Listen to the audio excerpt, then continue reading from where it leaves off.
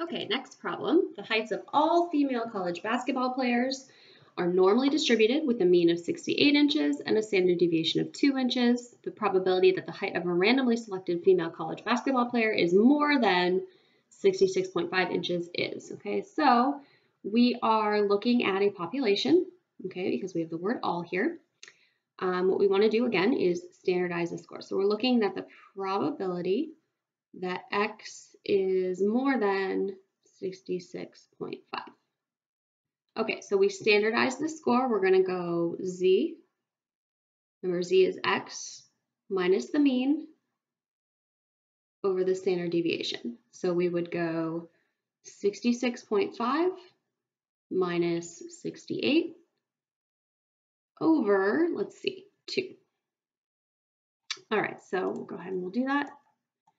We will go 66.5 minus 68 divided by 2. So it's going to give us negative 0.75 is our Z here. Okay, so if I look at this on my table, okay, or my normal distribution curve, here's my best drawing of the curve. Does it have a line that I can do that with? Let's see. It probably won't be very good. Yeah, that's not going to work. Clear that. Okay, so let's draw this. There we go. Here's our mean of 0. So negative 0.75, we're going to say is probably about right here. And we want that it's greater than. So we're looking at this area here.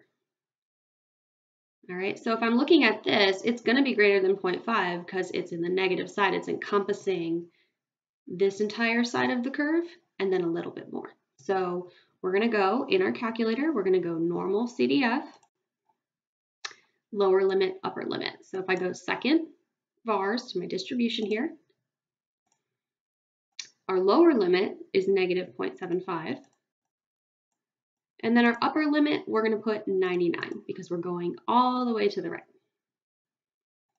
And we're going to get 0.773. So normal CDF, negative 0.75, 99 gives us 0.773. So it was greater than that 0.5 there. If I converted that to a percent, 77% of randomly selected female college basketball players are taller than 66.5 inches, which is, let's see, what is that? 5, 6.5. So yeah, I would say that's probably pretty accurate.